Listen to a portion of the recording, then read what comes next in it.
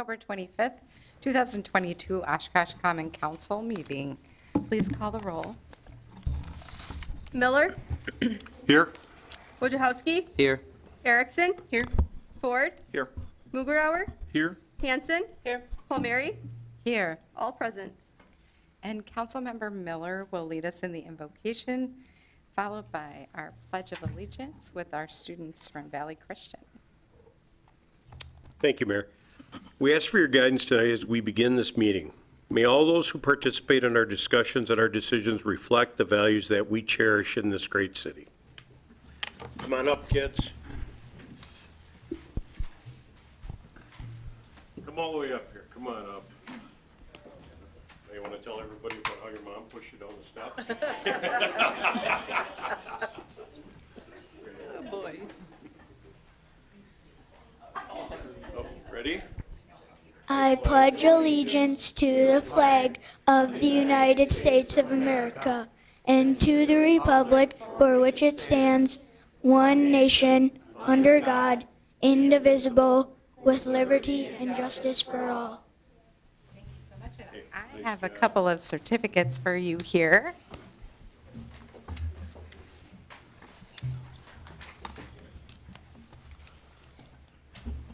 All right. Which one of you is Palmer? Palmer Helmuth, Valley Christian School. Thank you very much. And you must be Josie Jepson. Josie Jepson of Valley Christian School. Thank you again so much for leading us in the pledge. Nice job.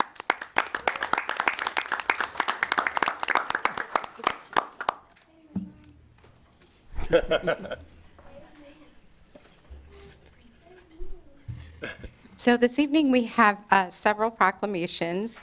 The first of which I'm going to read. Our recipients, this has been read previously, but we're rereading it. They're actually watching us live stream. This is the Take Back the Night Day 2022.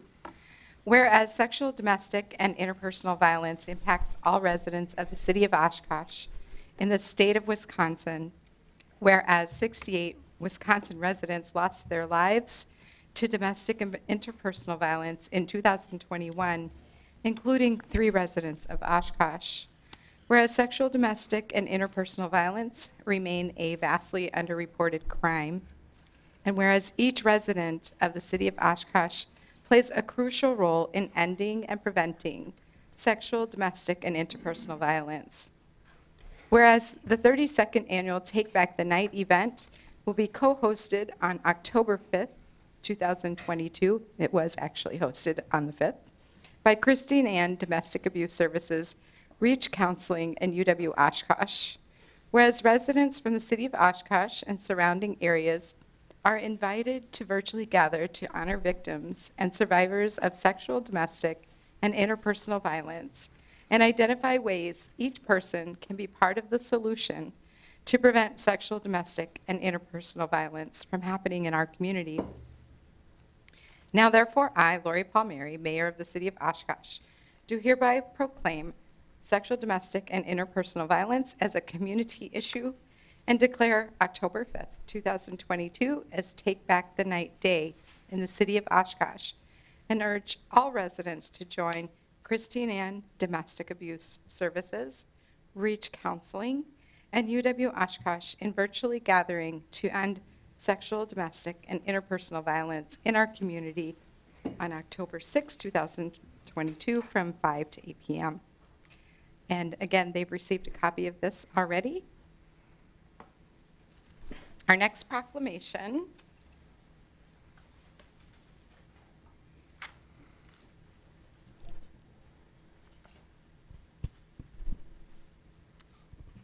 whereas the city of Oshkosh is enriched by the knowledge and history of indigenous people who were here before the city's establishment, we acknowledge the original inhabitants of this area, the Menominee and Ho-Chunk nations. This land encompasses the city of Oshkosh in the Lake Winnebago region. We honor these ancestral grounds and celebrate the resilience and strength that all indigenous people have shown. And whereas before European settlement, Native Americans lived throughout the land that is known as Wisconsin today, notably the Menominee Nation and Ho-Chunk Nation, had long inhabited ancestral lands in and around what is now Oshkosh, which was named after the Menominee chief Oshkosh. And whereas by the end of the treaty period in 1871, most Native Americans had been forced to live on reservations in an attempt to assimilate tribes, their youth were placed in boarding schools throughout the United States. Some youth as young as 3 years old were removed from their homes, their language, and their traditions in order to civilize them into the dominant society. As a result, this mistreatment left them with a legacy of historical trauma. And whereas the city of Oshkosh recognizes that the atrocities the indigenous people endured as a result of European settlement and colonization, and whereas during Native American Heritage Month, we also honor our Native American veterans and service members who have courageously served and continue to serve in our armed forces.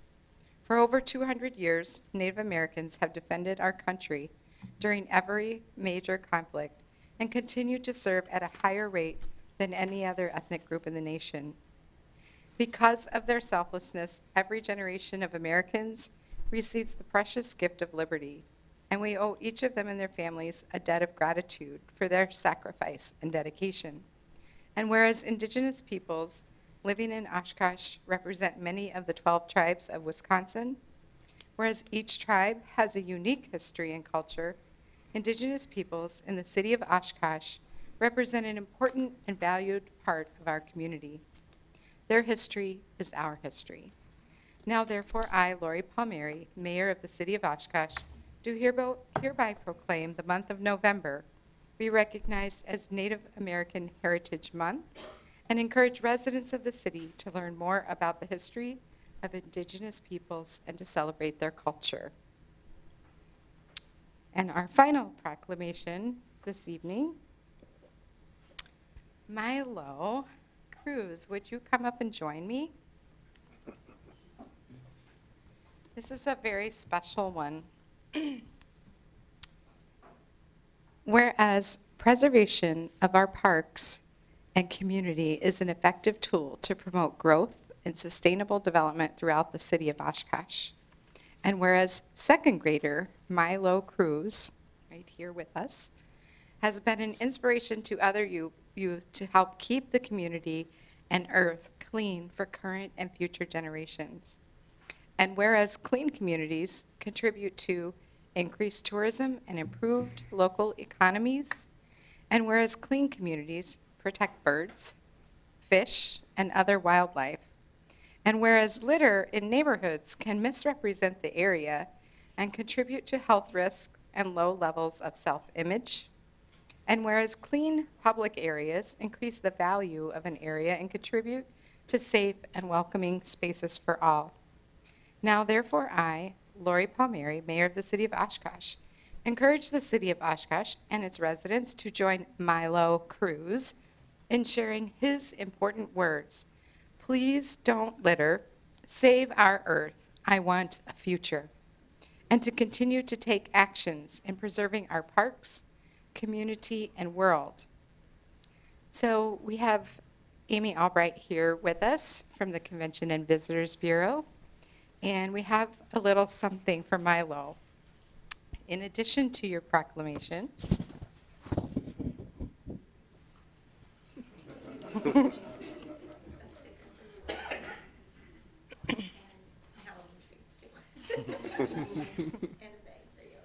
and we're going to put your, all you do. and we're going to put this right in your bag there. And we have another something here. Can we take a picture of you in the hair?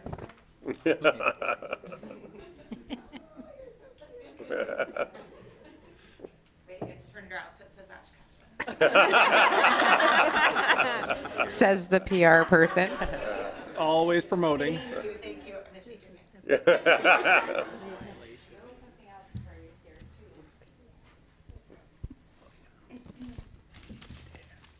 Walk Right by. behind you, Lori.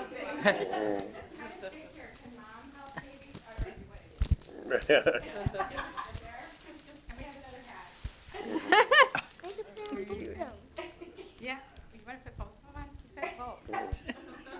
Oh, that's perfect. Thank you so much, Milo.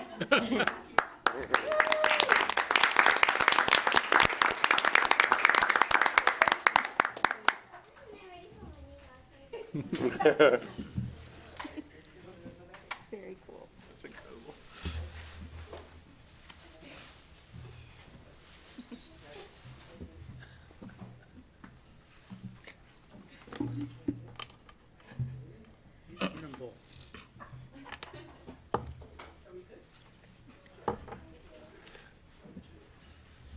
See you.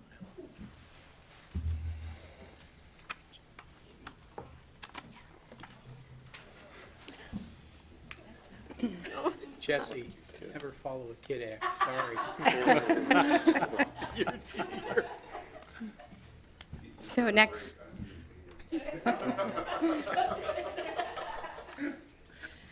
So we next have introduction of staff.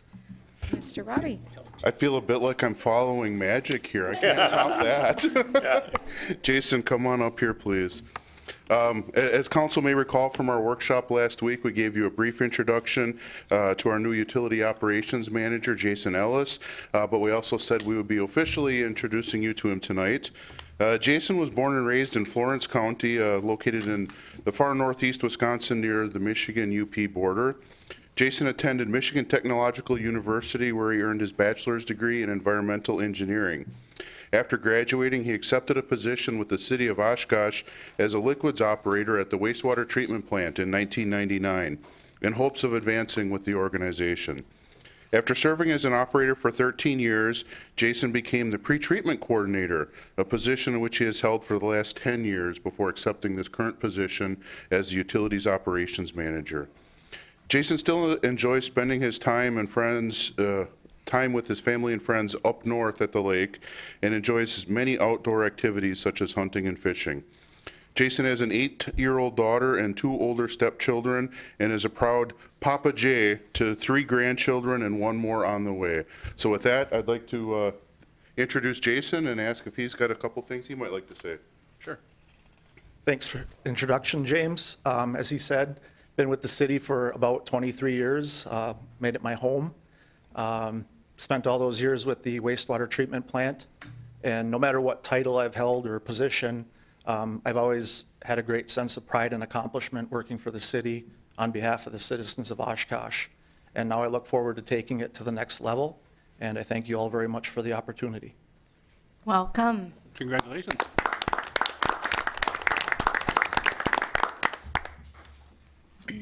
All right, next we have a presentation from the Downtown Oshkosh Business Improvement District and an update. Hi, everyone. Thanks for having me tonight. I'm just here to give a little update on some of the things that we've been working on and things that we have in store for 2023. We recently approved our operating plan and budget, so you'll see that in the future as well. So just kind of giving you an update on things we've got going on. So just a little recap of what the bid is, a little refresher. BID stands for Business Improvement District. So you can see on the presentation here, it is a district within our central city. The bid was formed by property owners within the bid and community leaders in 1987. The 115 assessable properties within the bid pay a yearly special assessment to make up the annual bid budget. And our 2022 assessment amount was $140,610 with an operating budget of about $183,000. This year we'll be keeping our assessment at the same rate, and our operating budget will be slightly less at about $165,000. I have a 12-person volunteer board made up of property owners and tenants who represent our bid members.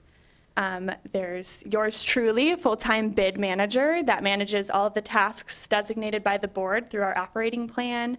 I oversee multiple committees, and I represent downtown Oshkosh throughout the community and statewide. Some of our operating plan items include management, arts and beautification, our grant programs, events, advertising, our gift card program, we have a member co-committee, and storage. Our key partners include the Oshkosh Convention and Visitors Bureau. My office is located within their office, and honestly, they're just a huge help to me when it comes to especially events and marketing.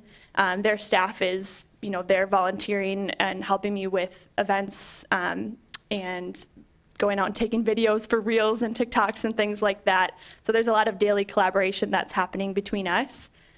They also employ me, and then the bid reimburses the CVB. Of course, we work very closely with the city of Oshkosh, and I'll talk a little bit more about a new program a new partnership that we have. But of course, the city manages our administrative tasks and things like that as well. We work with the Oshkosh Chamber of Commerce. They've been a longtime partner of the bid since it formed in 1987.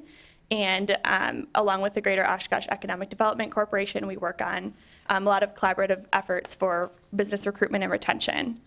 Along with them, the Community Foundation and JEK Foundation have been a huge part in a lot of the projects that we've completed in the last couple of years.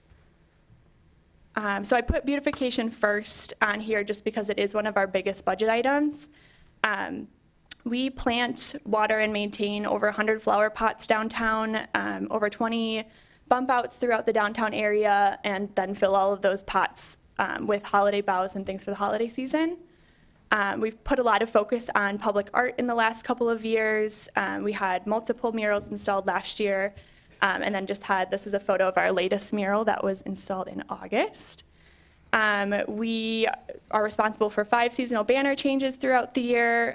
We took on the task of redoing all of them in the last year. So that project costed just under $30,000. So we fundraised for all of those costs as well.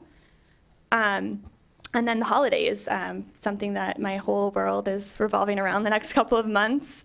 We are the home to the community's Christmas tree and where a lot of people spend their holiday season. And in 2020, we fundraised over $20,000 thanks to the JK Foundation. We were able to light our square beautifully and get new lights and decor for our tree. I know Travis probably would not appreciate this photo and I didn't tell him I was putting it on there. But I just wanted to talk about a little bit about the new partnership that we've created with the Convention and Visitors Bureau, the Community Foundation, JEK Foundation, and then the City of Oshkosh. We do have a Parks Department staff person dedicated now to the beautification of our downtown and city roundabouts. Formerly, we had contracted all of this work out with a private contractor to do all of our green space maintenance, planting of all our flower pots, and all of those kinds of things. So this person is responsible for planting, watering, maintenance, holiday decor installation. So it's been really cool to have that direct collaboration happening with the things that we're trying to accomplish downtown. One of the things that the contractor that we previously worked with did was a lot of downtown garbage cleanup. And so I knew I needed to kind of fill that task. So I got to researching different ways different communities did that, and I reached out to COTS, who recently opened in Oshkosh, and it is a partnership with COTS and Riverview Gardens. They do this program in Appleton currently. It is a downtown cleanup program that works with our homeless population. And they basically, right now, are doing volunteering on Mondays and Fridays, but ultimately the goal of the program is to have it daily.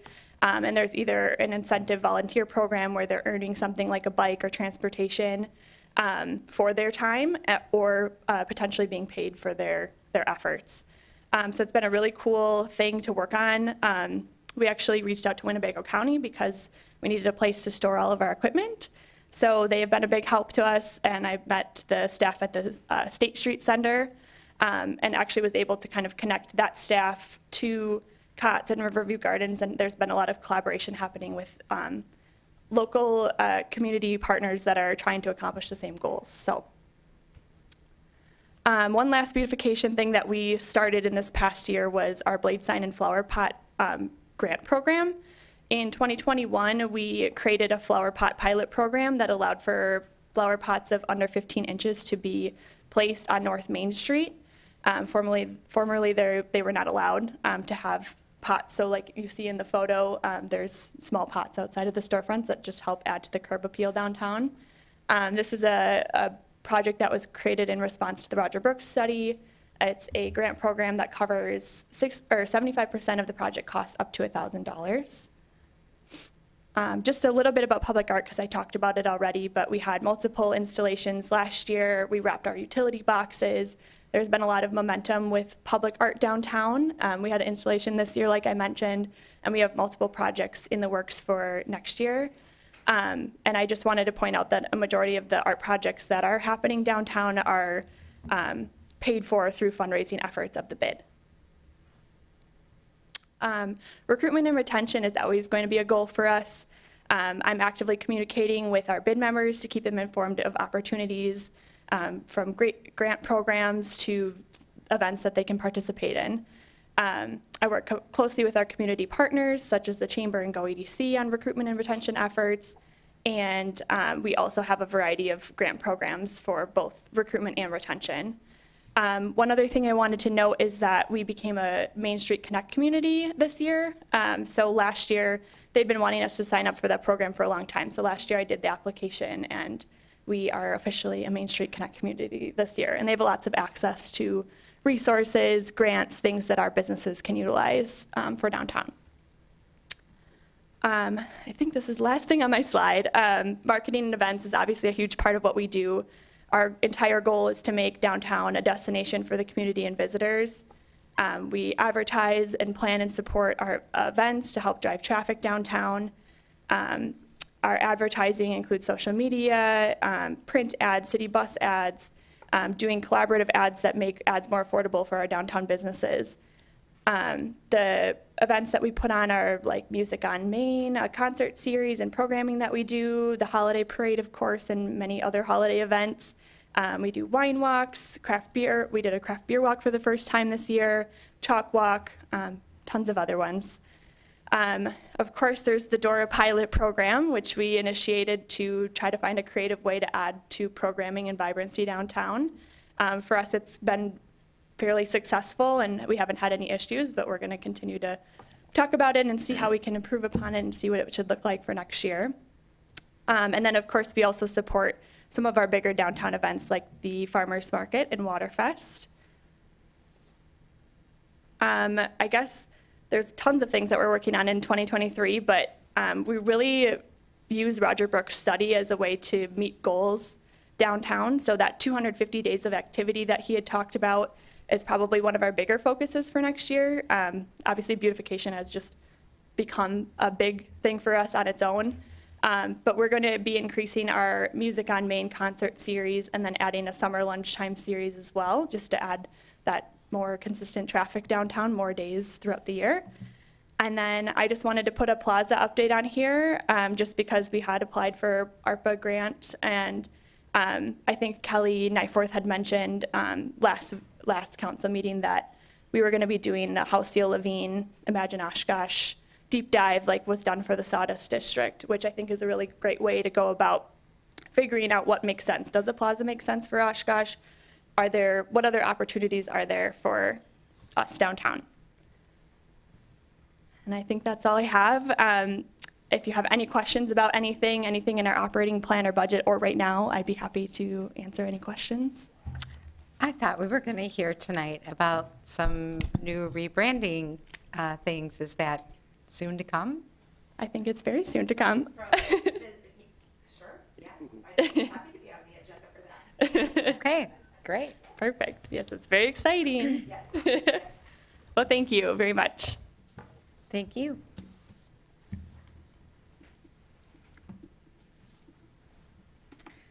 We're now at citizen statements to council. We have a 5-minute limit. Citizens are to address council only. Statements are limited to 5 minutes, must address items that are not listed on the council meeting agenda, are limited to issues that have an impact on the city of Oshkosh, and the common council may address at a future meeting, must not include endorsements of any candidates or other electioneering. Who do we have registered tonight?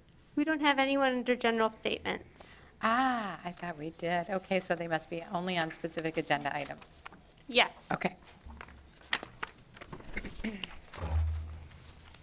So we'll move on to consent agenda. We'll take a motion and a second. So move. Second. And who do we have registered, if anyone, for consent? No consent items. All right. Any discussion on consent? All right, please call the roll. Miller, Aye. Wojciechowski, Aye.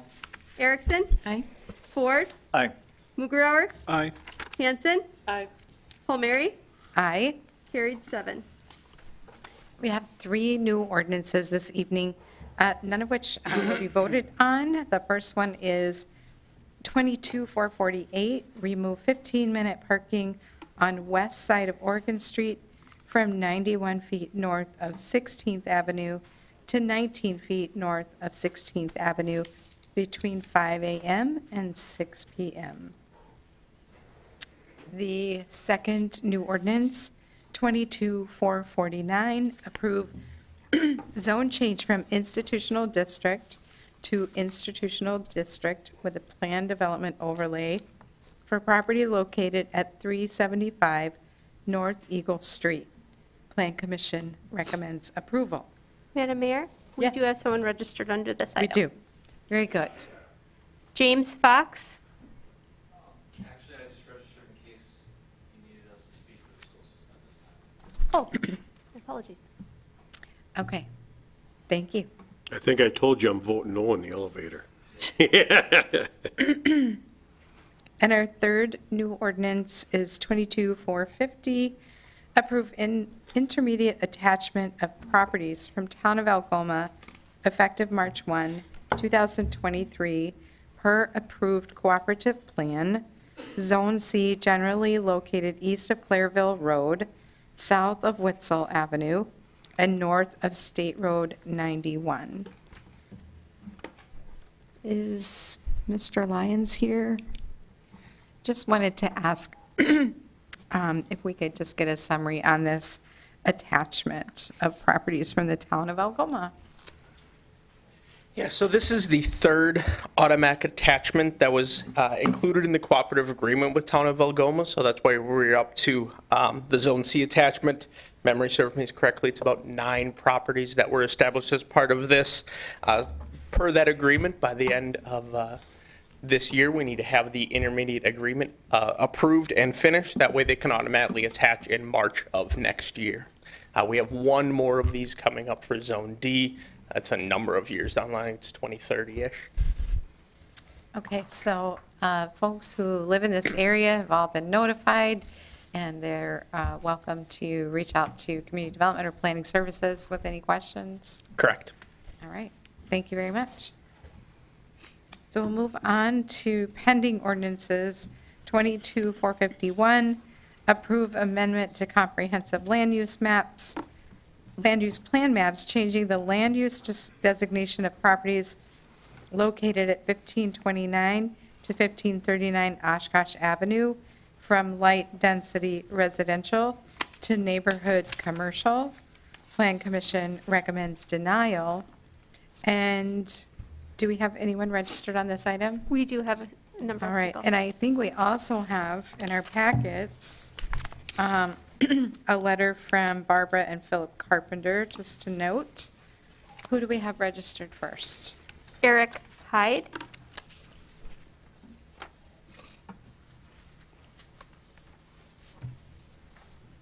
Actually, if you could step right over here, that'd be great. Welcome. Hello again, everyone. You saw me all 2 weeks ago, and it's great to be back here. So when we buy a property, we have legal and social obligations that come with buying that property. And some of the biggest obligations socially are being good neighbors and making sure that we're not actively hurting our adjacent neighbors.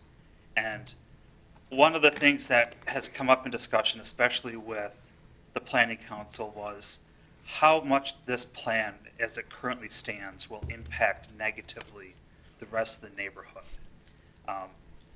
Now, this is not to say that we're not against possible changes in the future, because we know that Oshkosh changes. Like, we are a great developing city.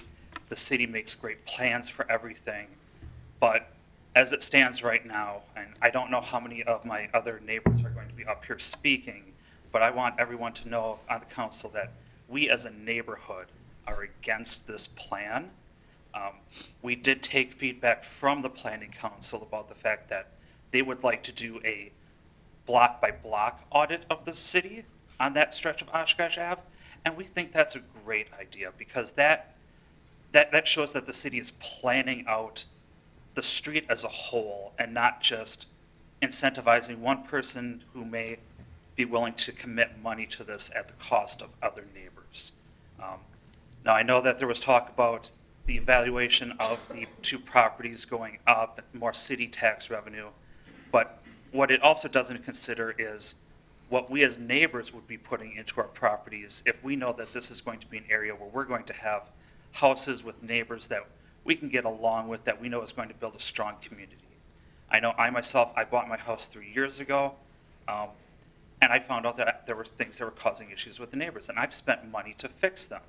I also know that I've been looking at improvements to my house. I have about $45,000 worth of projects that I would like to do.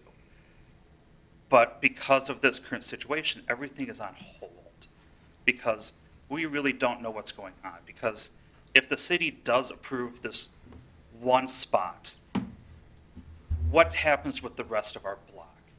We don't know. So we're in a holding pattern then. We would rather see everything just condensed as one overview where we can all get together, decide, see what happens, and make sure that it's good for the neighborhood as a whole. As I've said last week, we have 3 big parks right next to our block. We have one on each side of our block on Oshkosh Ave itself, and we have one across the street. This is a perfect area for families to come in, grow, have their kids come over. We've got the river where people like to fish, and we've also got Oshkosh Corp not far away, so if an executive or someone with a family who works there wants to have a nice place close to home, it's within walking distance. The more commercial spots we put between us and them, the less residential area we have for the city to grow in and of itself. So thank you for your time tonight, and please be aware that we're not against change, but we want planned change. Thank you. Norman Bach.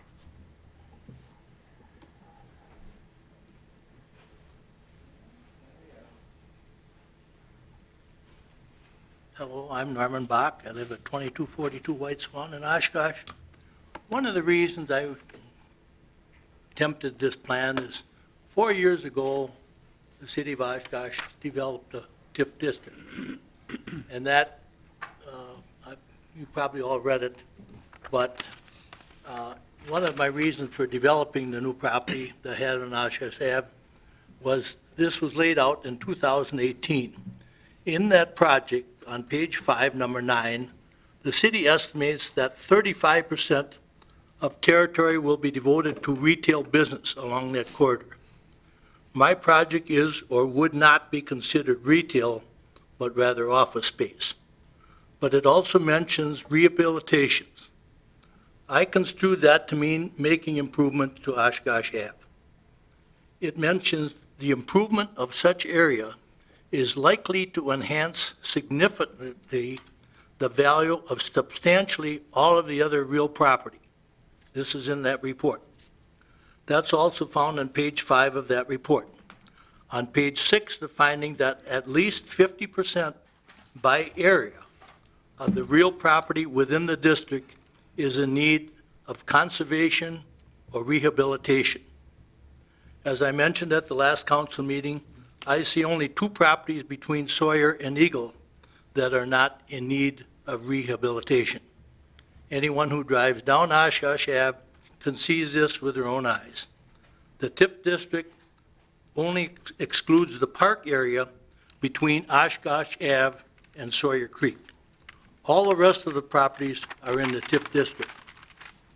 I happen to be 80 years old, and I would like to help improve that area, and I hope that some young entrepreneurs will finish a job to make Oshkosh Ave a wonderful entrance to the city of Oshkosh. Thank you. Thank you. Philip Carter.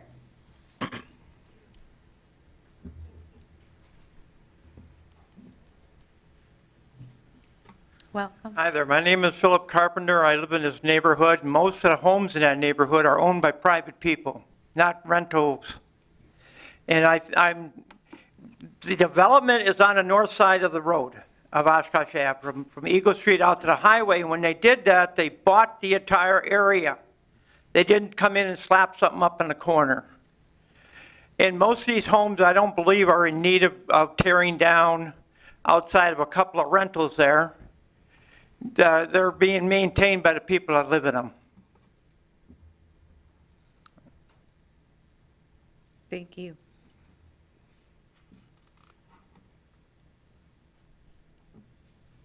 That's everyone. That's everyone? Okay. We'll take a motion and a second from council. So moved.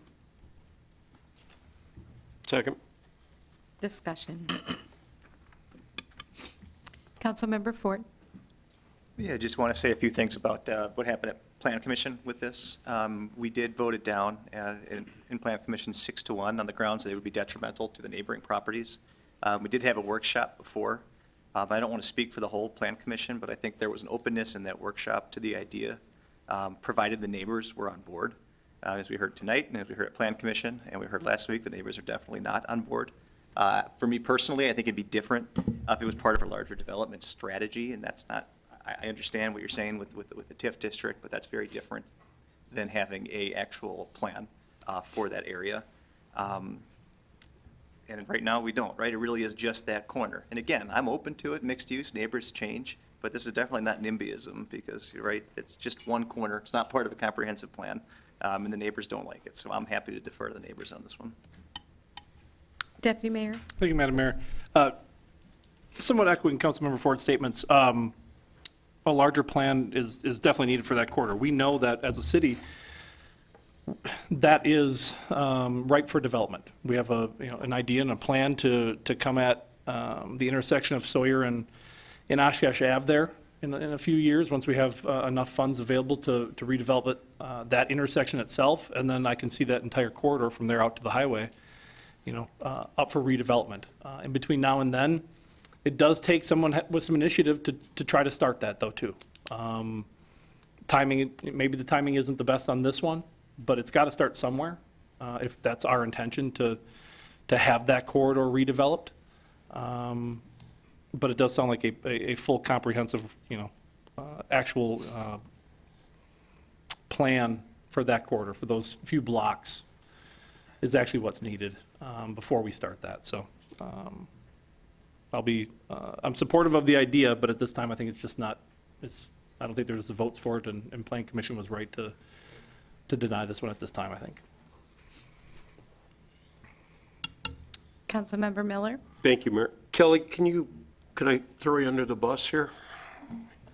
Sure. Wait a minute. So I can see both positions, but it can also be difficult when we throw a TIF district out there. We're saying, hey, come invest in this area, and I think therein lies the confusion where part of the city is say, hey, come on in, welcoming, and then when they come in the door, we're like, we were just kidding, try again. But can we talk about it? I'm sure there's been a lot of discussion about this.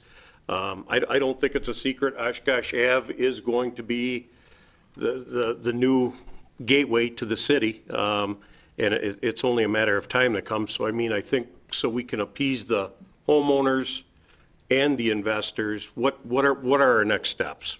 Absolutely. The TIF district that was created, TID 35, when Oshkosh Corporation started construction at their global headquarters, we created TID 35 for the city. It was a city-initiated TID to collect all the increment from that redevelopment that was happening in the area to use it for public projects. One of them that we are shooting for is that Sawyer Oshkosh Ave reconstruction for that intersection. We did include information about potentially helping rehabbing homes in that area also. So, it is an area that we do see some need for redevelopment. That doesn't mean everything is demoed and something new is built. It could be rehab, there could be existing single family staying in that area.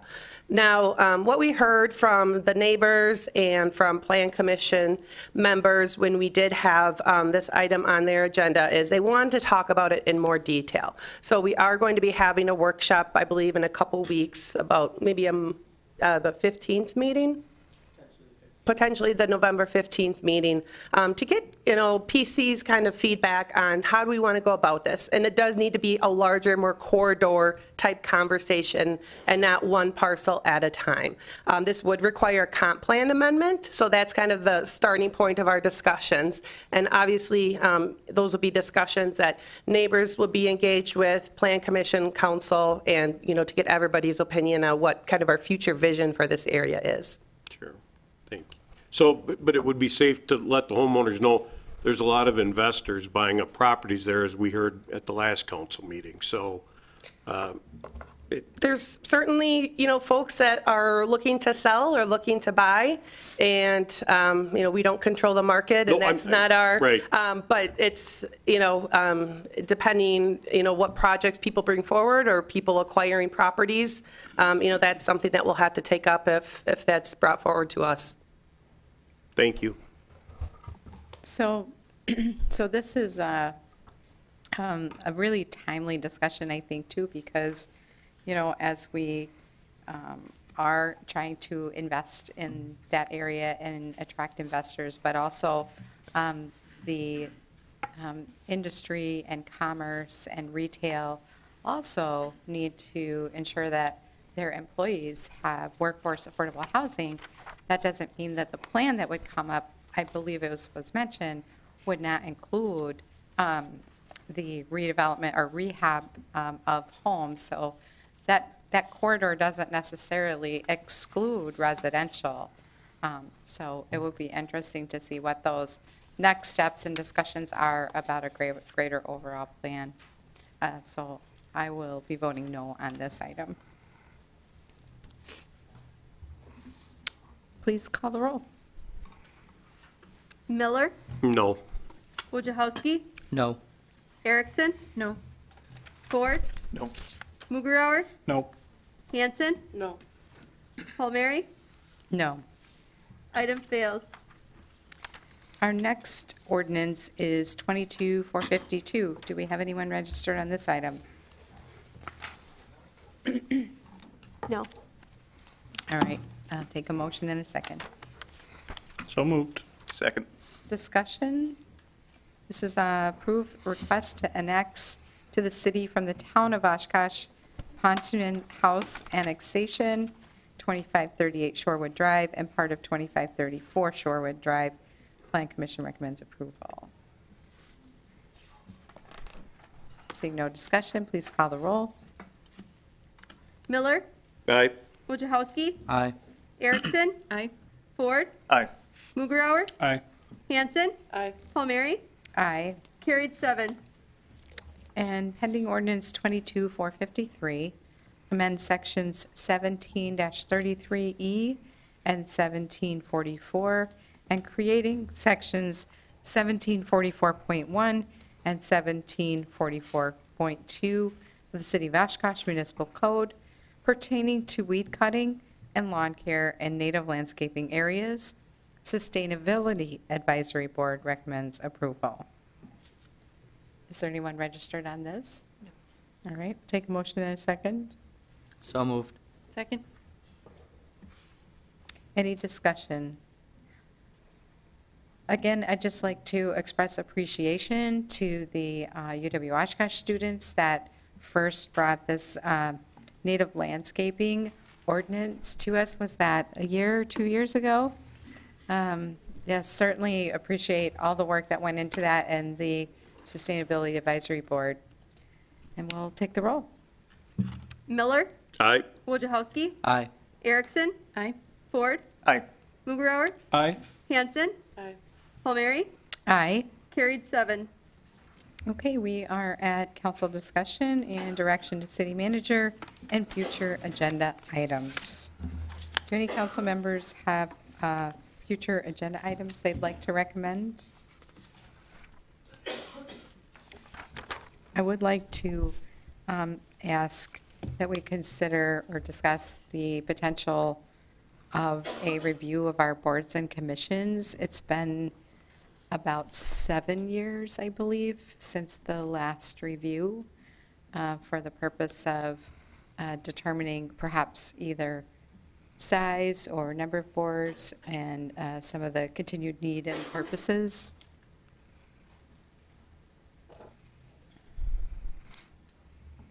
I see heads nodding, so it looks like we have several council members who are interested in adding that as a future agenda item. Is that pretty standard, 7 years, or what's the? No, that's locusts, but that's a different story. No, 17 years. There's 17 years. No, that's. Cicadas, yeah. Cicadas. That was done about 7 years ago at the request of council. So I think periodically, that's certainly up to council. It's appropriate. We've had discussions about that, cause and effect of different things. So I certainly would welcome that. There may be, we're talking about putting it on a future agenda. So if there's a consensus, things we can talk about is, do you want to create perhaps a council subcommittee? Staff had done it the last time, but I know with council liaisons, they might be able to offer some perspective, and I'll leave it up to the council to decide how they want to do it. But staff's certainly ready, willing, and able to support whatever you want to investigate. Okay. Yeah, we could put it on an agenda. All right, future meetings, joint meeting with the Oshkosh Area School District Board and Oshkosh Council, Thursday, October 27th at 5 p.m. at the School District Administrative Office on Eagle Street. That's this Thursday. And future workshops, budget workshop, which may be optional. We may or may not hold that after the public hearing on November 2nd, 2022 at City Hall at 5 p.m. Let's see, Councilmember Ford would like to discuss graffiti ordinance clarification of standards for abatements. Yeah, thank you, Madam Mayor. So I've gotten multiple contacts about the way graffiti is removed in the city of Oshkosh, specifically when it's removed or covered, that it still looks like graffiti. So I went down, took a look at the code, and the language just says remove or cover graffiti. So, I mean, I think you can literally just take some black paint and cover up the whatever nasty thing they wrote about Councilman Miller. Sorry. So you didn't cover it up, is what you're saying? No, I didn't cover it up, right? But you could, like, so literally, you could just do that, and you'd meet the letter of the ordinance as written.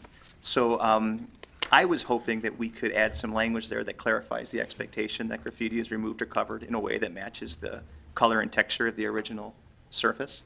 I think at the very least, that would provide some direction for folks that are addressing graffiti on the side of their building. So just seeing if there's any support here in the council for moving forward on an amendment to that ordinance. Deputy Mayor. Thank you, Madam Mayor.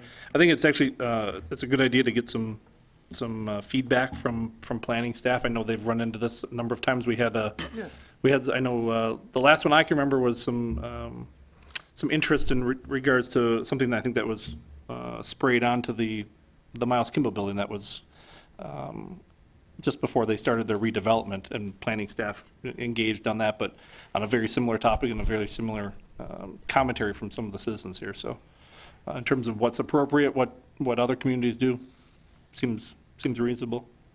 How many, what's the frequency or amount of, I guess, graffiti or tagging that's going on? Do we know that?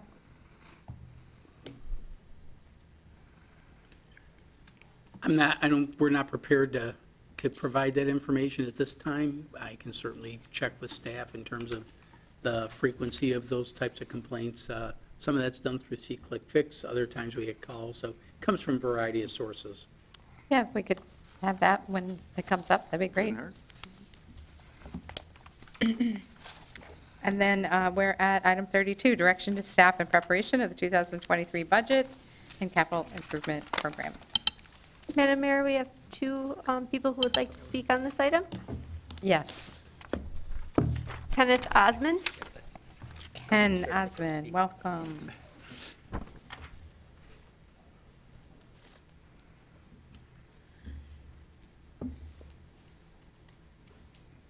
Ken Osmond, 313 West New York Avenue. I own Planet Prayer Cafe, and I also am on the Sustainability Advisory Board. I'm here to speak in favor of the creation of a new Sustainability Manager position, but also offer a few thoughts that I have on it. Number one, I see sustainability as having three pillars. One is certainly environmental, one is social, and one is economic. Therefore, I see this type of position having a direct line report to the city manager. I also see them having a dotted line to every advisory board and or department head. That person's role should be one to assist in impacting every project, every ordinance, in order to have some sort of thought to sustainability. That being said, the city already does a great number of things in these areas, but none of it's ever tracked or reported out to the citizenry. In other words, the council and the city does a good job. So I also see this person being solely responsible for maintaining a sustainability dashboard that actually tracks the impacts in those three pillar areas, because we do positive things in all three of those things. In addition, I believe the focus, because of those three pillars, should actually be on the first two. Sustainability in terms of the environment, because it is, and to diversity, equity, and inclusion. Most often because those two things are inherently intertwined and have an immediate impact.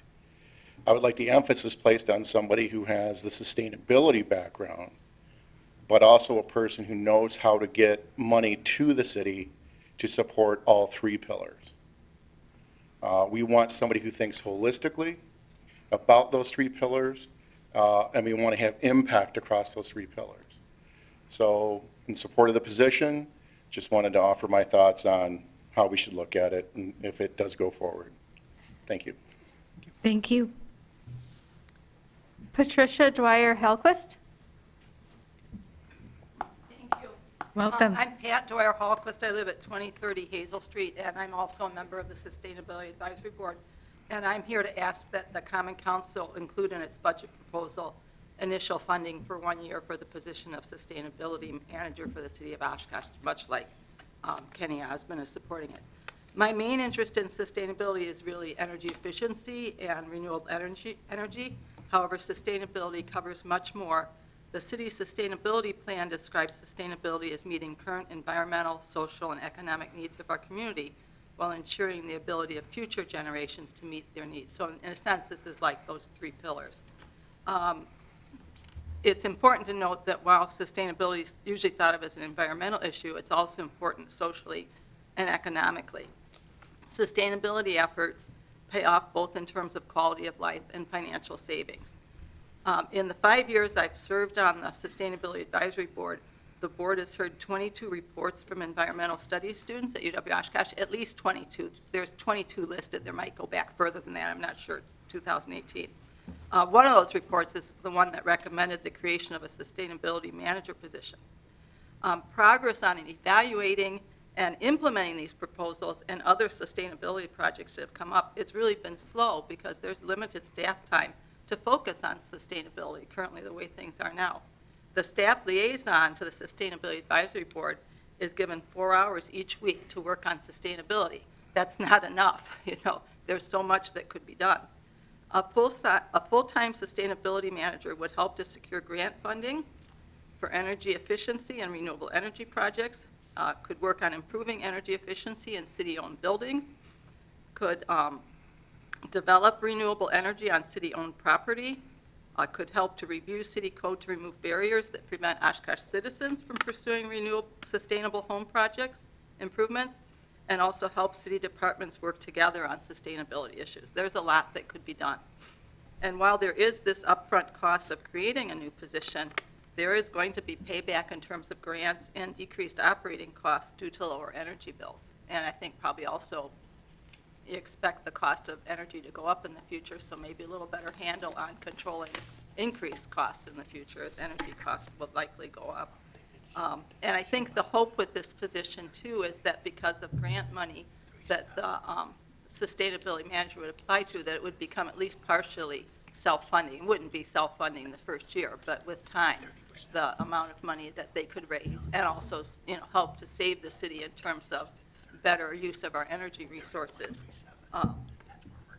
would be at least partially sustainable, would be partially self-funding. So at any rate, I think a sustainability manager would help the city of Oshkosh move into a more sustainable future. So thank you for listening. Thank you.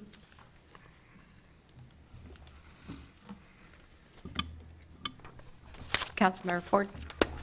So I assume this would be the right time to weigh in on enhancement requests and give you direction, Mark? That's pretty much what the intent was, yes. All right, well, then you're going to get it. With both barrels. No. So I have real concerns about this package of enhancement requests. And it's not about the worthiness. There's merit in all of these items. I think it's more about fiscal realities. You got to remember this is a one-year spending plan, but it has long-term implications. So a couple things I want to point out here. This budget very smartly sets aside money in anticipation of our compensation study. But it's safe to assume that study is going to recommend that we increase pay for our employees. And certainly that's the right thing to do. Employees are our most important asset, but they're also our most expensive asset. We got to recognize that's going to be a cost that occurs in perpetuity.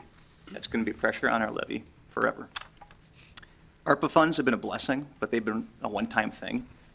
When they're gone, we're going to face even tougher decisions regarding deferred maintenance, new debt, reduced service capacity in our capital plan. We've seen utility fees increase over the years. So when I look at these levy-free enhancements that are before us, they still cost money. They still place burden on our residents. If we approve them, we're going to have no choice but to hike up fees when they come before us. Last year it was in December, but whenever that comes before us. So we're really making a longer-term decision here than we might even realize. Then let's look externally, economic conditions. Inflation means things are going to keep getting more expensive. We've already seen that happen with our parks building. That stuff's going to keep happening. Interest rates increases mean that we're not going to be able to get money cheap anymore. That also is going to limit our ability to refinance. And we've done that in the past as a very, I think, smart way to free up cash. But we're not going to have the options of doing that moving forward. And as I said at the budget workshop, I found the sheer number of enhancement requests a little bit overwhelming. It's definitely, I think, evidence of a disconnect between the needs of our government, the needs of our community, and the fiscal realities we're facing, both in our government but also in our homes. I know at our first workshop, myself, along with all of you, we all agreed to about a 4% levy increase. I'm speaking out of turn, correct me. But at least for me, that wasn't a starting point. That was my comfort level, balancing the city's need for more revenue, hence the 4%. This is not me saying zero or cuts. But we have to balance that with residents' ability to pay. And again, it doesn't mean the enhancements aren't worthwhile. I personally, and I've been vocal about this, I think the DEI coordinator is essential for the future of the effectiveness of our government. Honestly, hearing today about the sustainability, you all put that a lot better than I've heard that before, and I appreciate that. I think there's huge value there. And I know my colleagues feel just as passionately about any number of these 19, it's actually 20 because there's a 15A in there. Russ tried to slip that through. Right? I know people feel just as passionate about all these things. And I don't blame the finance director. I don't blame the city manager. The state-local partnership has collapsed in this state.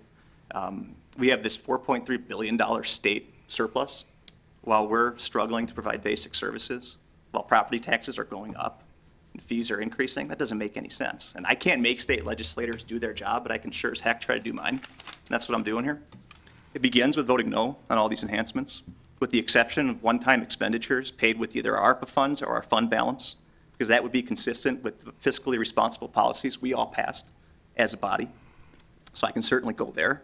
I would ask that if there are any essential items that were in these enhancement requests, that they be brought to us. If they're going to be on the utility or they're going to be funded with the levy, that they be brought to us with corresponding recommended cuts so that we can reprioritize and hold the line at the levy increase that at least I'm comfortable with. I also hope that next year we take a little bit of a multi-track process with this, because I think we have to be prepared for the economic situation to get worse, and we also have to be prepared for the state fiscal relationship, state-local fiscal relationship to get worse. And I want to be in a position next year that we can be proactive instead of reactive. Hopefully we'll be wrong and things will work out just fine, but we got to be ready if they're not. And I'm sorry to be a downer here. I've been smiling all day for other things, but this is right. This is depressing even to talk about. It brings me no joy. I want to vote for all of these things. right? I truly do believe, having worked here now for 2 years in this position, 2.5 years, that the people doing the work, they know best what they need to do their jobs. But we got to be realistic here. And I think a 4.19% levy is my ceiling. So that's my feedback as one of 7. Thanks for listening. Deputy Mayor. Got me before I even hit the button there. Thank you. No, thank you, Councilmember Ford, for those sentiments. I'm echoing something similar. So, led by City Manager Roloff and the finance team under Mr. Van Goppel's direction, department heads, they have presented a balanced budget, right? We're required to. And it met council's direction of maintaining our current services and a roughly 4% levy increase. As Councilmember Ford alluded to, that wasn't the starting point. That was the intentional ending point. That was at least the intent was landing around 4%. That's what we've done the last couple of years. And while that may even have been more than some, including myself, we're comfortable with, that was the direction from council, land around 4%. So as presented, we have a 4.19% levy increase. That's $1.8 million more than 2021. Driven mostly by contracted wage increases, implementation of the staffing, salary study, and health insurance cost increases. We are in the service business, so it's not unexpected that budget increases will mostly be attributed to personnel costs, and I support those, and this isn't about being against any of those. So completely expected that those are what's going to drive our budgets annually. What I'm concerned about is that this council could quite easily blow past that directed 4% levy increase and balloon that by looking at this list and easily adding anywhere from 10 to 12 positions. Many of which I'm supportive of on a personal level, but professionally in this role, we can't just say yes to the easy stuff. You have to sometimes say no to the difficult stuff, and it may be uncomfortable, but it's what's required. I'm concerned that there easily could be yes votes for items that really have not been fully thought out by those that requested them. Equally frustrating is that there seemed to be a lack of prioritization of these requests, instead presented as an a la carte menu for council to choose from, almost as if to choose, and I hate to use the term, but pet projects to fund those ideas. That's not what this council is about, nor should it be about, but that's the way that I see that some of these votes could potentially easily go. So I left last Tuesday's budget workshop pretty frustrated, probably the most frustrated I've been leaving a budget workshop I've been a part of in 5 years. Presented with a slate of 19 requests for enhancements. And I'm not sure that those were fully vetted, or that I'm also not sure if some of these requests were made to ensure that departments had visibility by requesting more assistance for their departments, or even if there may not have been an absolute true need at this time. Or that maybe some of these enhancements requests were just assumed they'd be approved, so little to no work was done in preparation for their presentation to council during those budget hearings. The requested 19 enhancements total more than $1.5 million. If fully approved, be nearly a 6% levy increase, and as Councilmember Ford alluded to, would also drive up utility rates in the fall and in the spring when we approve those rate increases. I know it's easy to vote yes. That tends to be the easy way out, though. So it's difficult, and but at times needed to say no. And while I am fully supportive of a lot of these enhancements, it's irresponsible to say yes to too many. So at this point, given the process of what could possibly transpire with votes being on the table, I won't be supporting any enhancements at this time. Councilmember Miller. Thank you, Mayor.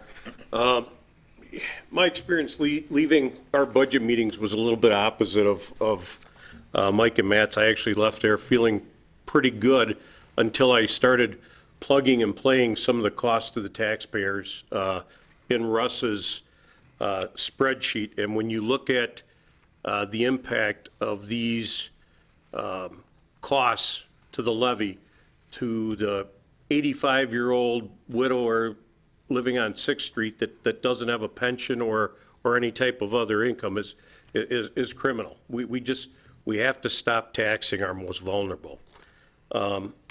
Along with that statement, I would challenge staff to go back to the drawing board and maybe prioritize these things a little bit.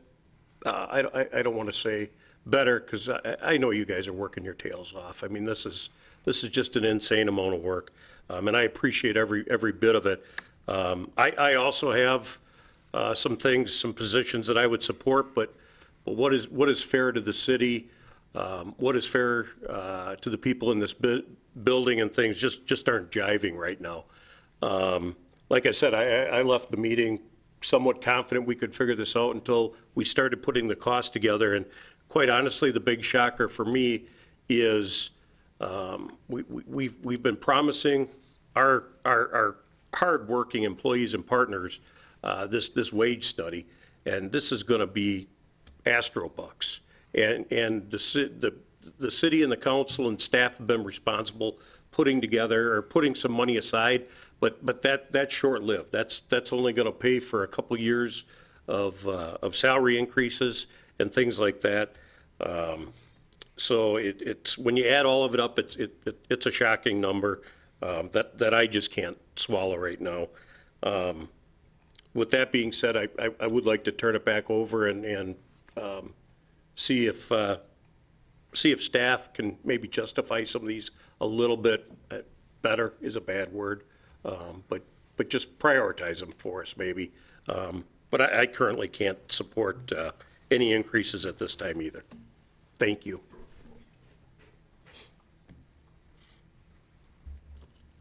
Other council comments?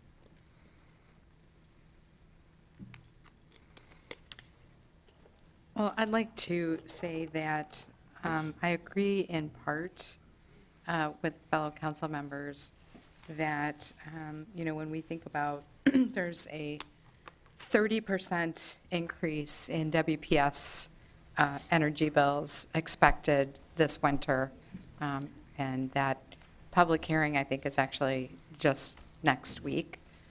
We know that, we're at over 8% inflation on general consumer goods, 7%. We're likely to, I believe it's 7% on our water increase and the tax increase. And what also is part of this that's, shows up on the tax bill is, the school amount of that as well.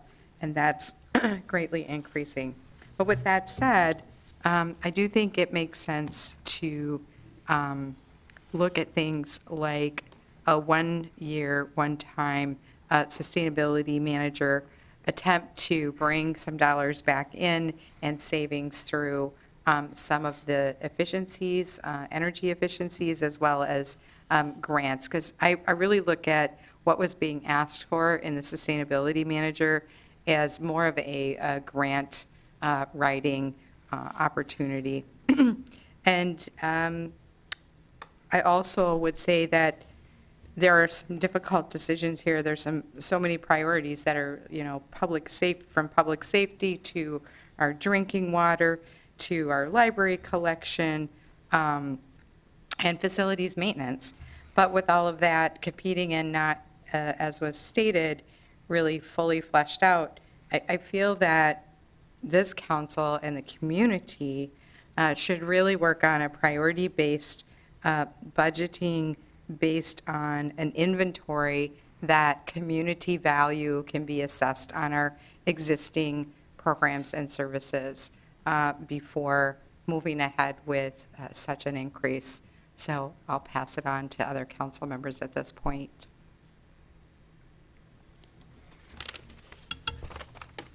Councilmember Miller.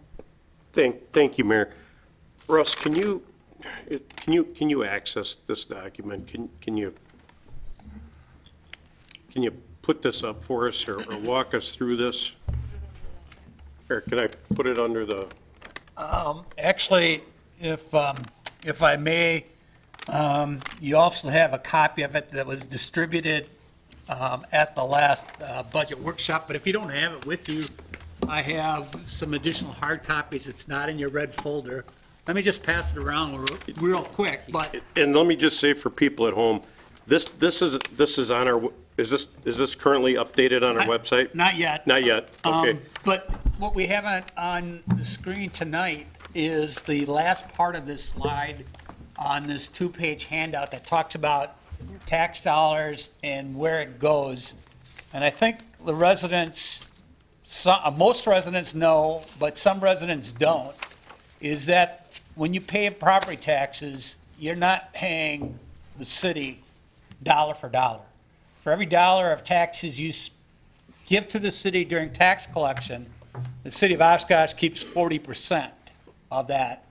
36% goes to the schools, 20% goes to the county, 4% goes to Fox Valley Tech. So of that 40%, and based on our base budget right now, without any enhancements, the typical home would pay about $150 a month for city services. So when you look at where that $150 per month would go, again, that's on a typical house. We do have debt that we're obligated to pay, and that's a huge portion of that, about $44 a month goes to debt. Police services is just over $22 a month. Fire is $20 a month. Public Works, $10 a month. Library is $10.27. General government's $9.60. Garbage collection's $5 a month. Transit and transportation services are $4.48. We invest in capital projects each year to the tune of approximately $1 million, give or take. That turns out to be $3.74 a month. Parks, we invest $3.69 a month. Street lighting is $3.98 a month. The museum, we invest $3.59. Community development, $2.95. Our senior services, we invest $1.21. Our cemetery, we invest $1.11. And again, this is all on monthly cost, and then all the others account for about $3.36. So this is the breakdown of what you have in the budget that was proposed, and we discussed a levy increase of 4.19%. Maybe I don't want to be out of my lane. I want to be providing you financial information for you to make decisions, and the direction that council wants to go is certainly a legislative process that you have to follow. But as finance director, in your packets, there's a 2023 budget amendments, but there's also one in your red folder tonight. I would like to direct you to that red folder for just a quick minute, because I think there's some things I'd like to just point out on that. And it would be, if you're looking at the bottom of this form, it would be updated as of 10/25/22. So that's the budget enhancements. You've seen those budget enhancements before. I took my own liberty to rearrange them based on my view of finances, not the legislative view. So please bear with me for just a quick minute. And again, I want to start with that levy increase of 4.19 that some of you seem to be comfortable with.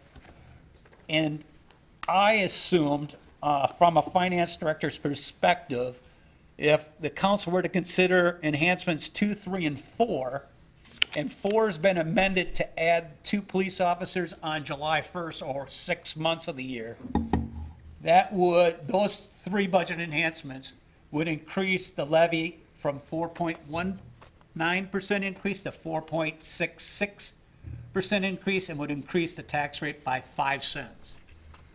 Again, that is me providing you financial information, and I certainly want to respect your legislative decisions, and hopefully the city manager is not going to hit me. No, and the other thing. Can I just ask? So a 6-month position, I assume that's a full-time position? It would be a full-time position We're not hiring a part-time on police July officer. 1st. It would be 2 full-time positions starting on July 1st. Okay, thank you. So you'd have the full impact of that the following year. So there's a little bit of I call it the ticking time bomb. There's a little bit of that in that, but the idea is to soften the blow. The other one that I would point out that Mr. Van Gompel provided to you, we moved some of these around as we looked at them a little more because we wanted to get into more depth.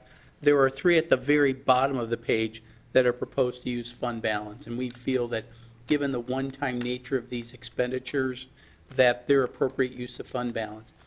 And I believe that Russ has took this analysis as well. Yeah, we have to keep one, or at least one for me too. The use of fund balance for the Emerald Ash Borer remediation, which is really taking down more trees. The impact fee study, which is out there and discussed, as well as the updated court plan. Those are all one-time expenditures that some of those may not be, they may be a once every 5 or 10 year or even less frequent than that. I think it's appropriate that council consider fund balance. When you take a look at this analysis, even if you count all of those plus the ones that I had initially recommended use of fund balance in my budget message, that's about $2.5 million, just slightly over $2.5 million, $2,530,000. Our fund balance would still be over our maximum limit. So we're still, and I think Russ did the analysis and came up with, we still have $200,000 over our maximum. So there's certainly the ability to use fund balance for one-time type of expenditures, and I would argue those are still appropriate uses of fund balance. Can you, for the people at home, Mark, can you explain fund balance? If I wasn't involved in city government, that would mean aliens are coming to my house for dinner. And I will have my resident alien answer that question for you. Not an alien. Anyways, from an accounting standpoint, whether you're dealing with a business or a household, you have all the assets that you would acquire, namely cash and other assets. You have liabilities. And in a business, you would have owner's equity. In a government, we don't have owner's equity. We have our activities are accounted for in funds. So each fund on the balance sheet has a fund balance, and there's a reason for that. We have very unique cash flow needs for the city. You know, most businesses... Just like all cities, not just our city, all cities. Correct, all cities. Thank you. Cities in general get their tax collections at the beginning of the year, and we've talked about the broken state assistance or shared revenue or local government aid. The way the structure is right now, all of our local government aid, 85% of our local government aid comes in the month of November. We get 15% in the month of July. They do that to balance their budget. So all of this, we talk about shared revenue, local government aid, all that comes in the last 45 days of a calendar year. So from a financial operations standpoint, we have to have reserves to carry us through the year. Our long-range finance and the city council has said that we should expect to have a minimum fund balance of 16% of our next year's expenditures to a maximum of 30%.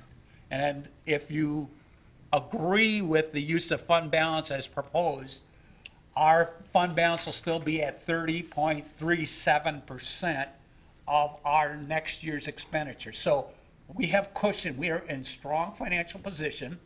The city has not always been in strong financial position. And if you were to go to our budget online, which is posted, I have a graph going back 10 years or so of our fund balance. And I'm proud to say in the last 5-6 years that has increased, and that has not always been the case. It's been increasing because our staff, our departments do an excellent job of managing their expenditures. We do realistic budgets. We don't do fake budgets.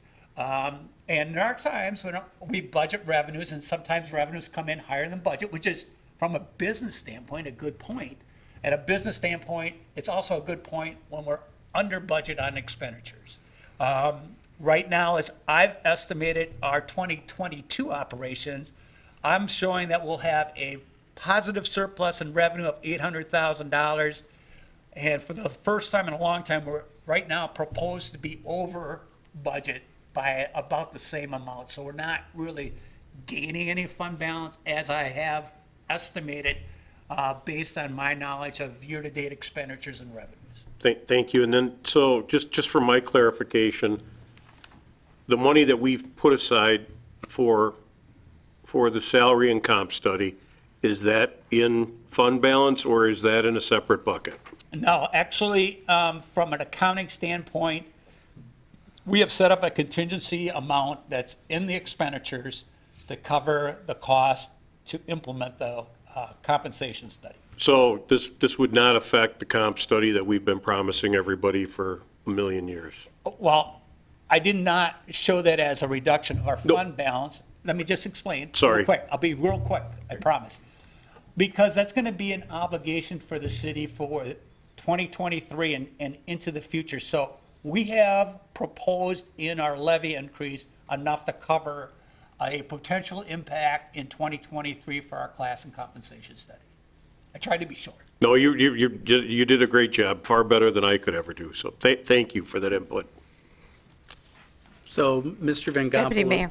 Oh, sorry. I'm sorry, I just summarized, and Mr. Van Gompel is identified enhancements 2, 3, and 4 as the priorities from finance standpoint, which I support, and the fund balance ones. And then certainly, we are more than happy to dig deeper with any questions you may have about other enhancements if you want to talk about those, or even the ones that Mr. Van Gompel's prioritized. We're happy to do that as well. So you mentioned the 466, that would be 5 cents increase. So if you move down one further to the 4.88, what would that be, 6 cents? Yeah, I have it listed. The mill rate would go from $12.07. If you do the SAB, it'd be $12.15. That'd be 8 cents. Deputy Mayor. Thanks, Madam Mayor. Very briefly, I already spoke on it, but it bears repeating. Finance Director Van Gompel pointed out, and I just want to make sure it's extremely clear, we are in a strong financial position. The city of Oshkosh's finances are strong, and because they are so strong, is why we're able to attempt to hold the levy increase down. Had we not been in such a strong financial position, we possibly wouldn't be able to use $2 million in cash to pay down our debt increase that we're expecting, and we would instead be facing a roughly 12% levy increase had we not. We reported back in July. Yeah, had we not been in a position of having this much fund balance available to us. So just pointing out that, as Finance Director Van Gompel stated, strong financial management at the department head level in terms of their budgets, and managing that throughout the year puts us in a good position to be able to try to maintain and keep that levy as low as possible. Correct.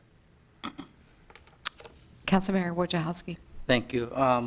This is kind of a little bit of a clarification that I'm just going to have you walk me through.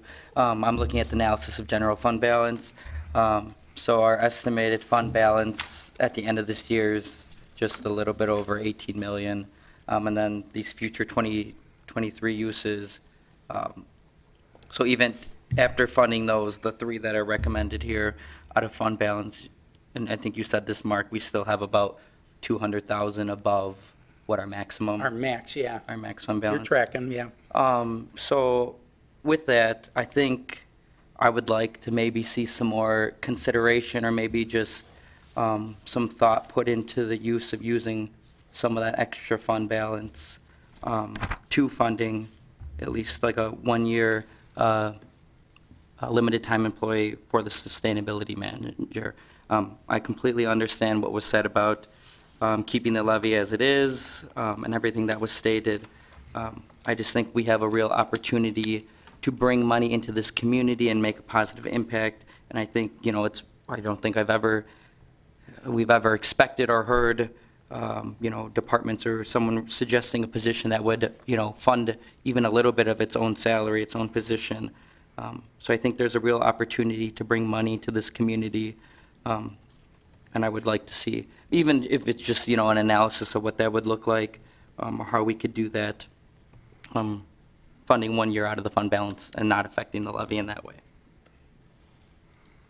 From a financial perspective, typically I would not recommend doing what Councilmember Wojciechowski is suggesting. However, I'm going to say however, if you were to consider this a one-time or kind of a special situation, you have to go in with the eyes open that, if it doesn't work out, it's not being part of the levy. Again, as I stated earlier, this process is really a legislative process. I think I've fulfilled my obligations as finance director to give you the information that you should have to make your decisions. And the rationale behind that was explained through our work session. And this is just the next step before the public hearing. If you don't take any action tonight, we could still have budget enhancements up to and including we have the possibility of a work session after the public hearing.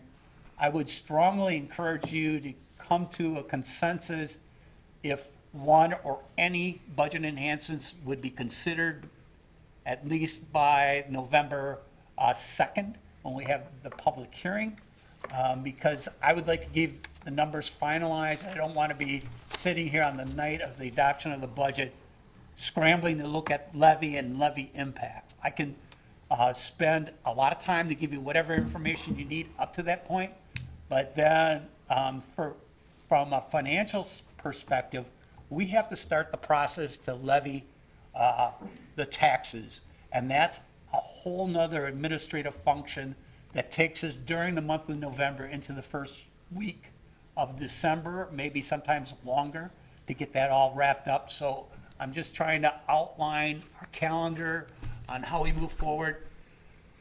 If you want to do a pilot program for SAB manager for 1 year, you certainly have the fund balance to do that if that is the desire of the majority of the council. And I'll just add, I'm thinking similar along lines, and not even that it has to be a sustainability manager as it's presented, but almost, to start off similar to what we did with the DEI consultant that we've had. That is a one-time expense, and that's almost been similar, like a pilot program to see, what potentially a DEI coordinator could look like. And I know they've been extremely helpful with helping the departments with trainings, things like that, the committee with developing their plan. So I almost think it's worth, doing something similar like that, whether it's like a sustainability consultant or something like that. Like I said, I think there's an opportunity to bring money in through grants, and I know a lot of other cities have saved lots of money through energy efficiency and things like that, so just something to think about. And if I could also bring up, one of the questions I had was whether or not what's been described in the sustainability manager position description is, maybe not an elegant solution, but are there pieces of that could potentially be requested either through, as Councilmember Wojciechowski mentioned, a contract, or does East Central Wisconsin Regional Planning Commission have the capacity as a member of East Central to request that through their work plan? I don't have those answers, but certainly I think there are several of us who are interested in finding out what those other options are. And again, with the idea that it sustains, at least in part, what it intends along with the work product, that the position description and the Sustainability Advisory Board spirit of that intends.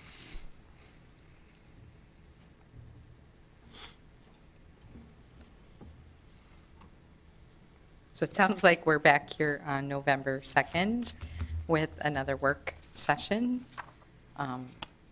And that is also the public hearing for folks out there watching, the opportunity to speak on these items.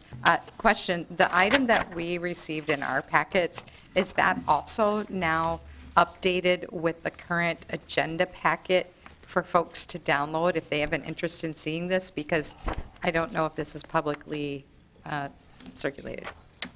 I do not know the answer to that question. I had submitted it to the city manager's administrative assistant. And I don't know if, when I checked on Tuesday, the one on the website still had an earlier version. So I would think I could work with the city manager's office to make sure that gets updated tomorrow. Yeah, technically, we shouldn't be replacing the agenda because the agenda was published, but there's ways to get it out, and I think what you're open for. Yeah, just highlighting these tough decisions. I'd be happy to put under hot topics on the webpage. Exactly. And, you know, just go right to the first page. So, Madam Mayor, if I may, just an additional comment. For people listening tonight, if you go to the City of Oshkosh website under budgets and financial information, the entire budget is out there for people to review prior to the public hearing. Pay particular attention to the executive summary.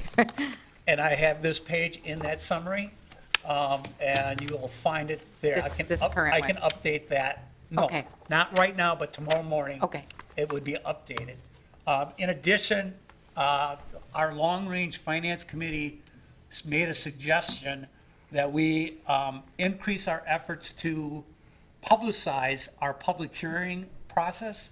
And the city manager will be recording a special edition of the city manager's report this week. I'm not sure when it's going to be aired, but it will be a review of the budget document and just an update to help inform the residents of the public hearing on November 2nd.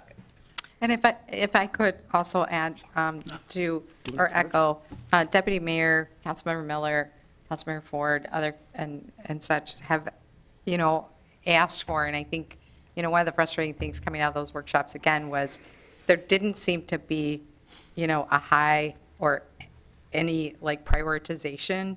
It was, I think it was referenced as kind of a la carte. I mean, I could see a couple of items here, whether it's police officers and life and death, narcotics vice officers, or whether it's, critical crisis, climate crisis. It seems to be that there are some urgent items in here, and, we probably should have a little more, I think, categorization of the urgency of some of these items. I think the water, Public Works mentioned, what they're facing in the next year and some of the high need and expectations of that department. So it would be, I think, a little more helpful to, just like we have the criteria for, our CIP of the, nice to have versus the absolutely must. I think that's, we heard that obviously from the departments, but you're right, it is a legislative matter, so that would be helpful by the second. And I'm sorry, Councilmember Ford's been waiting. Oh, that's okay. Just two things quickly. I don't know if there's any consensus or discussion or other people want to weigh in about the use of fund balance for those items. I'm totally fine with that. I think that's consistent with the policy the long-range finance passed in their wisdom. So that's perfectly fine with me. On the larger stuff, I mean, I just think we got to be really cautious. I think Director Van Gompa was very correct, saying that we are lucky that we are in a financially strong situation that has enabled us to weather some of these storms. But look back, how do you get yourself into a rough financial situation? How does that happen? It's not one big thing. It's like a plane crash. You ever watch Air Disasters? My eyes don't light up on that, but it's a great show. It's not one big thing that goes wrong. It's a bunch of little things. They compound over time. And that's, I'm very worried about going down that road, and a lot of it is because of the external situation that we're facing, and that we're going to be facing over the next few years. So I just want to leave you with that. And pilot air and weather, Mike, pilot air and weather. I think I heard all of your comments. And again, I went out on a limb a little bit to prioritize these enhancements as a recommendation from a financial standpoint, and you are correct. I mean, from a pure financial position, if we stick with the base budget, that's going to be the safe route, but I think there's room for you to make some consideration, if you desire, to expand on that. Now, in your red folder, you also had an updated information, and I think we had all of the budget enhancement forms, whether, you appreciate it or not, the department heads did do a good job, and we actually had some additional supplements, and one of them is in your red folder tonight, which is from the water and wastewater. I had some additional conversations after our budget workshops with Public Works Director James Robbie, and I had expressed concerns about the number of requests in staffing, and I asked him to prioritize their needs in a separate document, and you should have that document to review and consider. From a financial standpoint, I'm comfortable with up to 2 positions. I think 4 positions will put a bigger burden and strain on our future rates, as Councilmember Miller alluded to earlier. But I think we have the strength to consider 1, maybe 2, but 1 is probably the safest route. Thank you for that input and the hard work. No problem. And I think the number 1 that's in there, the water filtration operator, I think our new utilities operations manager stated it as well as I could expect from anyone. He shared his experiences because he's coming to that job from the wastewater side, and there are 8 operators at the sewer treatment plant, but only 6 operators at the filtration plant. And I think that's why, in discussing it with Mr. Ellis and Mr. Robbie, that's why that's number 1 on the utilities list. And that's just, in order to attract people, I think that's what Mr. Ellis talked about. It's not an attractive job because of the schedule that would be demanded. And getting at least up to 7 is better than 6, and it'll be a good start. So that's why that one And that's, that's the position, and I'm sorry, I'm getting the positions screwed up here, but James, don't come up here, just, you can answer from back there. Correct me if I'm wrong, but is that the position where they're literally having to work 2 weekends a month? All right, sorry. I was trying to make it easy for you. But that's the 24/7, 365 position. I understand that, but I just want to make sure that this is the position. It'll be easier for everybody else who's listening to hear as well. Yes, that is the position. They're working 2 weekends a month, and at one point in time on their schedules, 7 straight days on either second or third shift right now. So it's a real attractive shift. Sarcastically, yes. All right, thanks. I didn't mean to. That's all right. Mayor. I appreciate Finance Director Van Goppel giving some insight from the financial perspective. I want to put City Manager Roloff on, at least on the hot seat a little bit. He can handle it. Are you prepared to put your name to paper and give us your prioritization of these requests in time for us to possibly make decisions before the public hearing? Yes, I'll be prepared, and I support what Russ had talked about. Items 2, 3, and 4, those enhancements on the levy side, I think are the 3 highest priorities. And certainly the fund balance ones just make sense rather than even thinking about dipping into fund balance. And we've given you the utility top 1. We can discuss the other ones, but if you want to be impactful, yet try to get some semblance of balance, and I appreciate all the statements, those would be the start. But I'll be prepared to talk to you about the other ones as well. And I know the other department heads, they'll be here as well to answer questions. If you got a question about any of these that we haven't mentioned, I think it's appropriate to let the departments speak their piece. As you can see, there are a lot of things that have been added to their plate in recent years, probably more on the utility side, because these are brand new mandates that are coming down, as opposed to, in the case of, for example, the curator educator, we cut the position during Acts 10 and 32 because of the cuts, and the museum offered that up very regretfully And now it's coming to roost because we lost our national accreditation because of that. Our number of kids going to the museum is down. Families are going down. So I can give you a sob story for every one of these, and they're all legitimate. Some are based on decisions we've made. Others are based on mandates that were there. I would argue that I would challenge any business in town to top us as the most regulated business in this community. I think we're the most regulated business in this community. I think Mr. Robbie would attest to that. So we will give it to you. Thank you, Mayor. Mark, I want to be clear.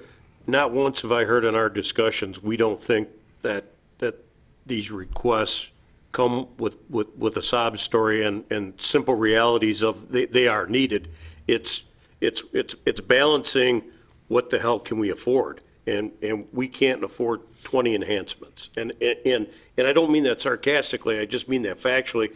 Mike talked about air disasters. You know, they're all avoided by making a lot of good decisions on the ground, and I think that's what we're trying to do is come up with that balance of good decisions on the ground before we take off.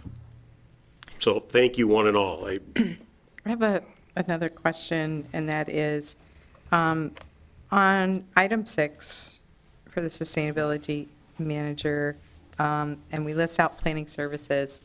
So as I understand it, planning services there is a 20% of CDBG for administration allowance. What does that come to, about $160,000? Roughly. $160,000.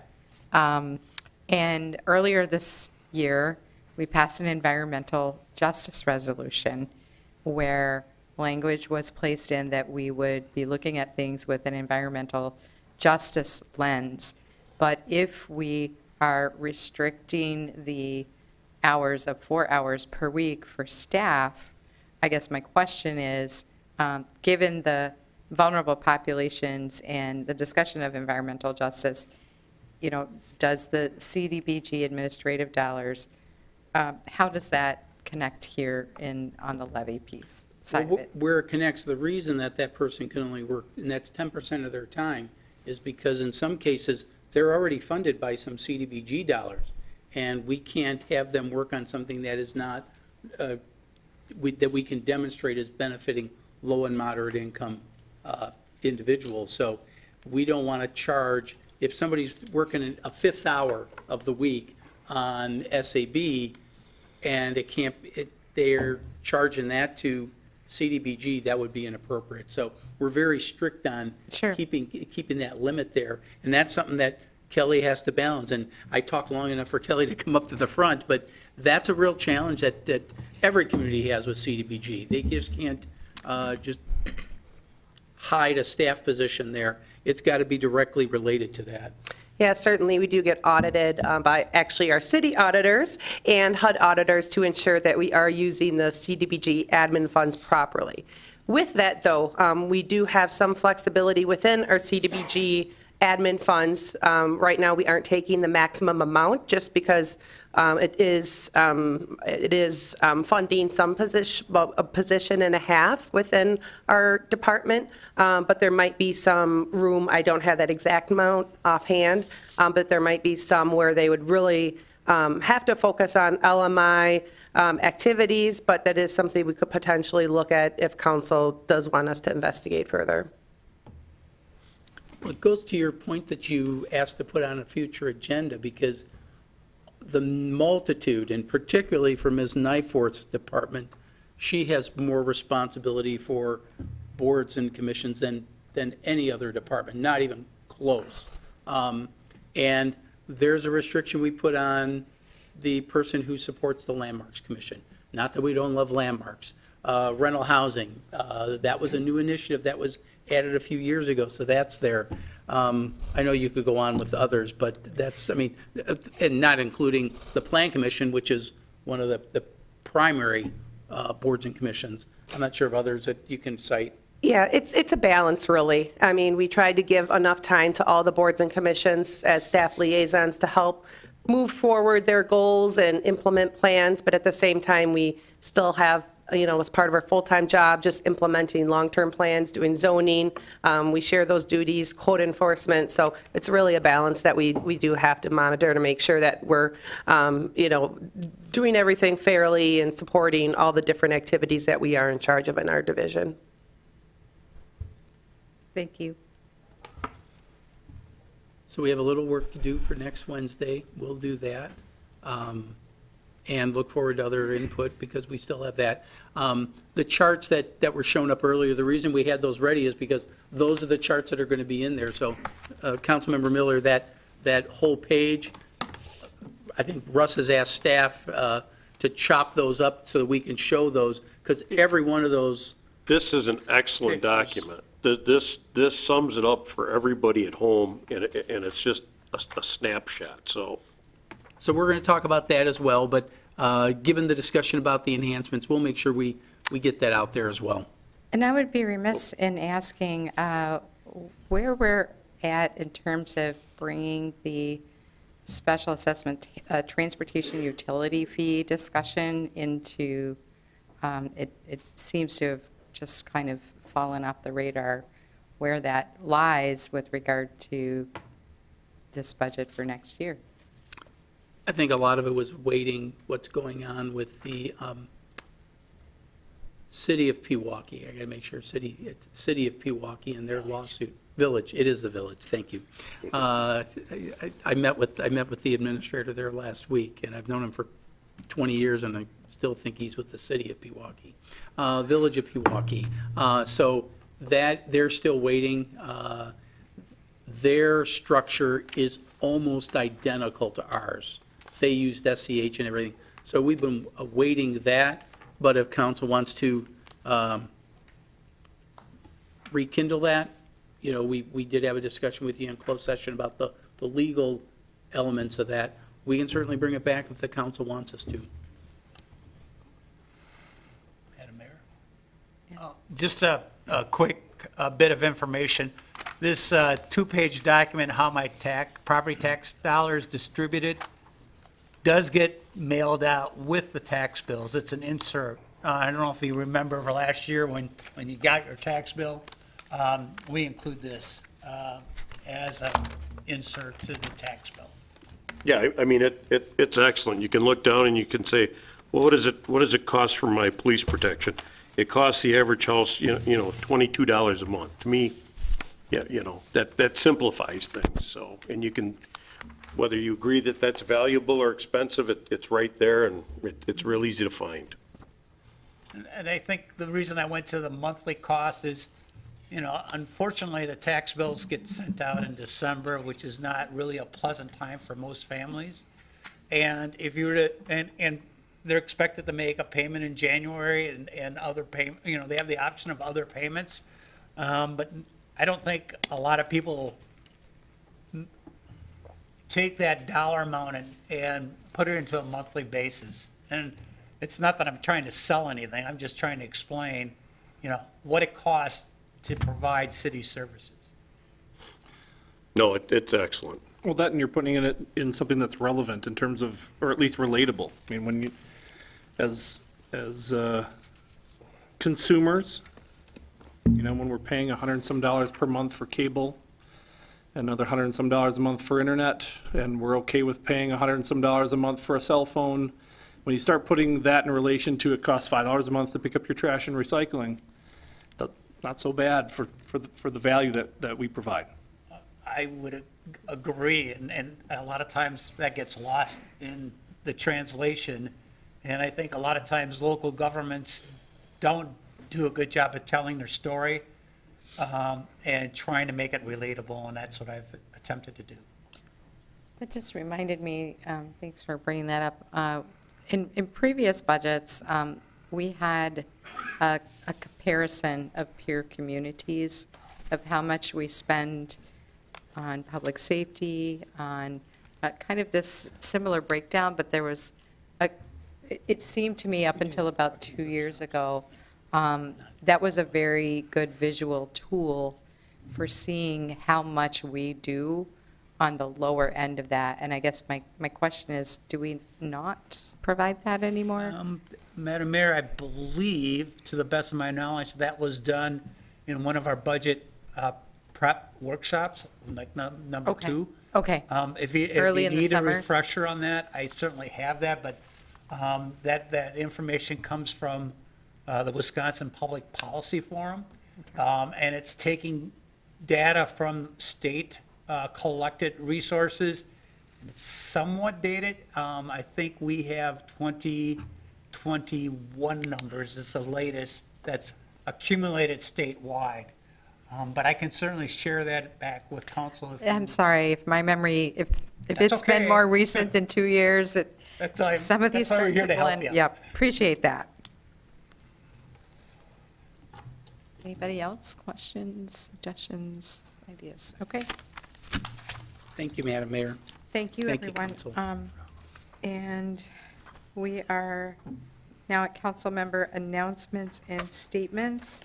Do any council members have statements? Okay, city manager announcements and statements then. Thank you, Madam Mayor.